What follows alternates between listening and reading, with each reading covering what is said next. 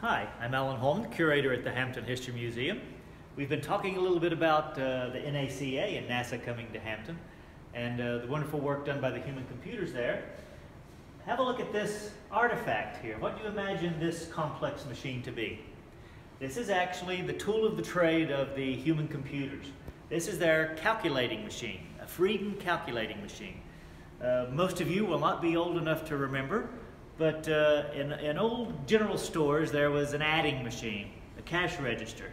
This is essentially that, a mechanical calculating machine with thousands of moving parts that could actually do the calculations for the women who were doing the mathematics for the engineers.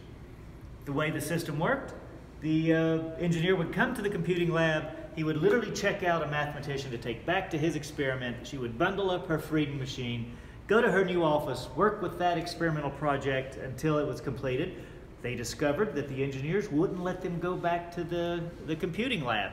They liked their work and they wanted to keep them at hand. But this was the tool they used, always with their left hand.